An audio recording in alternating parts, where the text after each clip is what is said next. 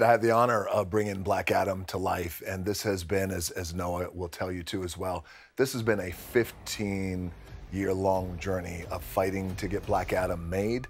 What an honor it was not only to get Black Adam made and to become Black Adam, but also to build out the DC universe that we love and that fans all around the world love, and introduce 5 new superheroes in one movie. And one of them, Adam Smasher, is sitting right here to my left, and the rest of the JSA.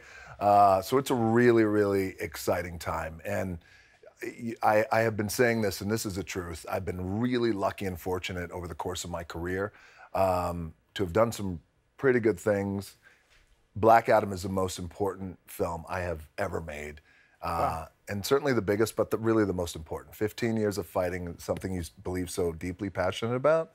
So it's really gratifying to be here and getting ready to release it to the world.